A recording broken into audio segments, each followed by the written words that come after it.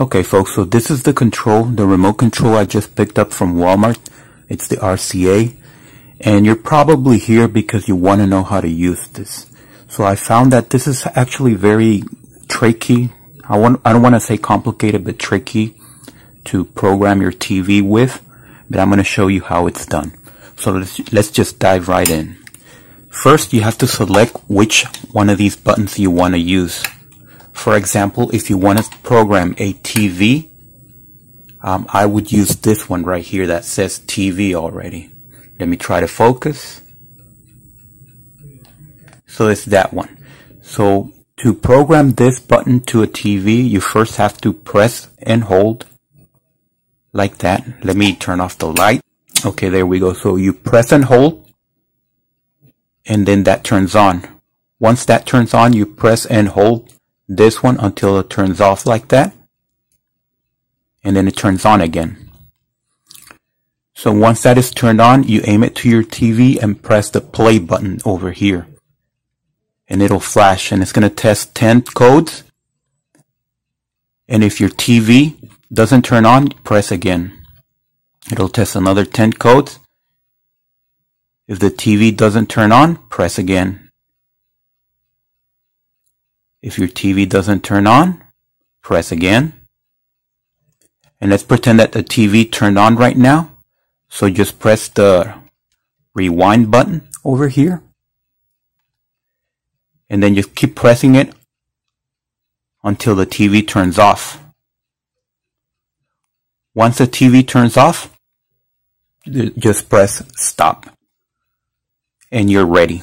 So let's go over that again, and later we're going to go to an actual TV and we're going to see how it works out in real life. So let's practice one more time. Press and hold TV, then press and hold the power button and wait until it turns on. Now you aim it to your TV and press play. It'll test 10 codes. If your TV doesn't react, just press play again. It'll test another 10 codes. If your TV does not react, just press play again. Press another 10 codes. Let's pretend that it's going to react on this next section. And then you press, since it reacts, just press reverse. And then keep pressing reverse. And it'll be testing each individual one of those last 10 codes until your TV reacts. And by react, I mean turn on or turn off. It doesn't really matter. Once it reacts, your TV, then press the stop button and you're all set. So this is the reason why they make it like that, so that you can do it faster. It'll test 10 codes at a time every time you're pressing play. And once it knows which group of 10 codes is included for your TV, that's why you have to press reverse, and it'll test individual codes each time you press reverse until you get to the right one, and then you press stop and it'll stop at that code, and you're all set. So let's go outside and let's test it on a real TV. Okay, so here we are, and here's our real TV. So we're gonna do what I said. I'm trying to use both hands.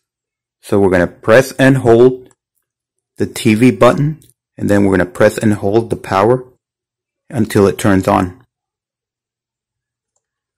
Once it turns on, you just keep pressing play, and if the TV reacts, if it turns on, then you press reverse. So let's press play.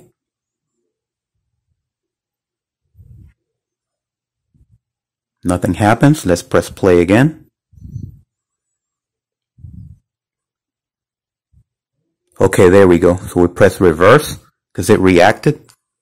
You can't see it, but that little LED turned on, and it has a little bit of a lag. So now let's press reverse. Doesn't do anything. Let's press reverse once again. Doesn't do anything. Let's press reverse once again. There we go. So that's our code. So now we press stop and we're all set. So now let's test it and see if it actually does work. press power, and there you go. LED turns on. You can't see it, but it is turning on. Just wait, and there we go. Let's test the volume.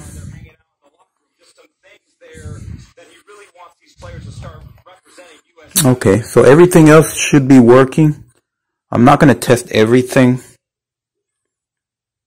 but this is not even my TV. I'm just going to turn it off, and let's test it on a different TV. And then we're gonna try it on a vintage TV and see what happens.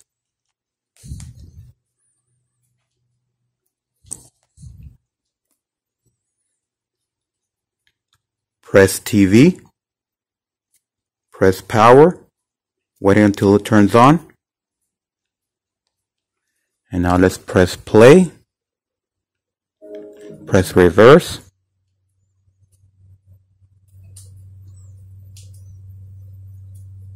Press reverse, press reverse,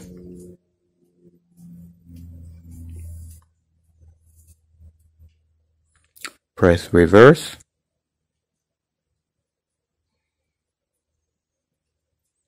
press reverse,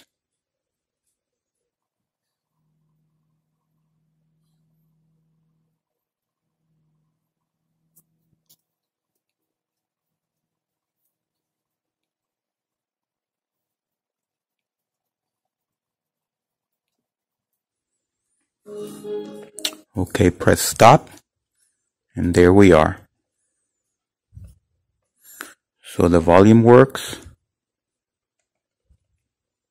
Channel up. Let's input.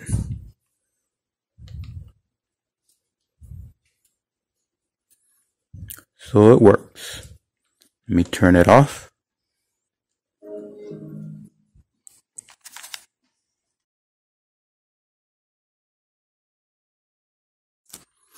Okay, so now let's test this on a vintage TV. This is a CRT cathode ray tube TV. So let's see if it'll turn it on. Let's see if it'll work with it. Press TV, press power and hold. Light turns on, so press play. So it's testing 10 codes. Press play again.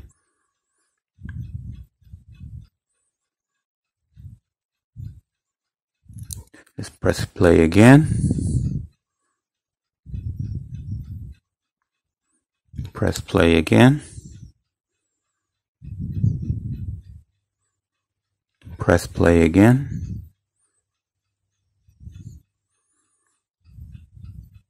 Press play again. Press play again. Again.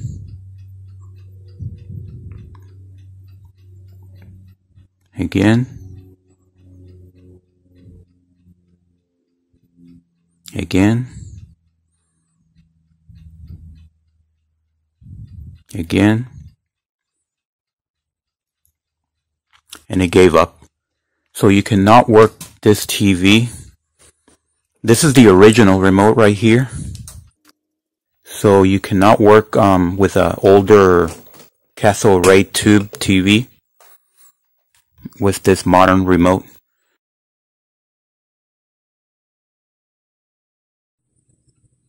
Okay, so now we're going to program this right here. This is a Blu-ray player by Panasonic, and we're going to assign it to this button right here, the DVD-Blu-ray.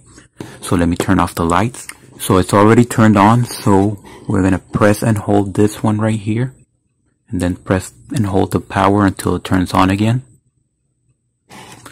And now we start pressing play.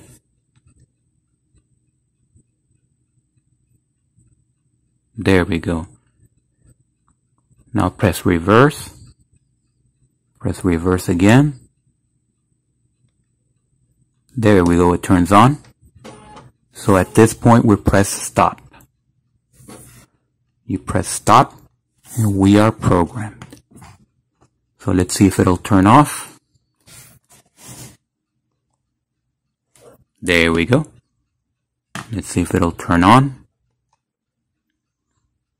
There we go. And now this is going to function with these right here. I'm not going to demonstrate that. You're going to have to take my word for it. But this is how it works, because I've done this before. I'm just doing it again for demonstration. And finally, if you take out the batteries, it will retain the codes. So I know some older remotes, older universal remotes, if you took out the batteries just to replace them and put some new batteries in, and when you put the new batteries in and then you try to use it, it would forget all the codes.